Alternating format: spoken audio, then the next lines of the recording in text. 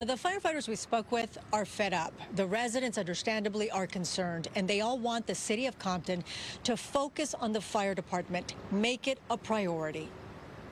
Overworked, underpaid. On Tuesdays, concerned Compton residents stand outside City Hall to deliver a message. Woo! Support your firefighters! For months now, they've been asking the city council to fund and support its local fire department, which is dealing with a staffing crisis, aging equipment, and buildings that are in need of repair. They have come to city council multiple times about how bad it is, how they have mold, how they have roofs that are caving in and leaking, and also like them working without a contract for 5 years. They're constantly just being forced to work egregious amounts of overtime because the department is so understaffed.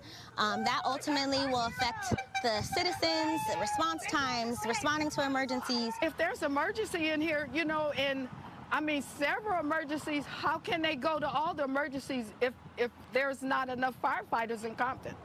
Because as of now, there's not enough firefighters here. The residents and the Compton firefighters go to the weekly council meetings to express their concern. Please release more funding for the Compton Fire Department before an avoidable disaster strikes. My personal opinion, I feel that the city council doesn't value public safety. These two men are Compton firefighters.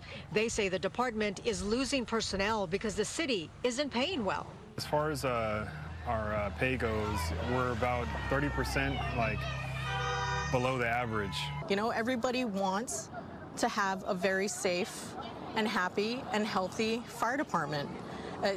It makes no sense to not help the very people that are saving everyone else's lives here. Compton City Councilman Andre Spicer, who represents District 2, issued the following statement. We are working through issues that predate 4 of the 5 city council. This council has been in full support of our fire department based on our voting record. We have purchased 5 fire trucks and engines, fire apparatus, equipment, and more. I hope that we can come to a resolution sooner than later as it relates to their contracts. 5 years out of contract is unacceptable. Now, Councilman Spicer says all of that new equipment, unfortunately, will not be arriving until closer to the end of the year, perhaps in November. Alex, Marla, I'll send it back to you guys in the studio. Gina Silva reporting for us tonight. Gina, thank you.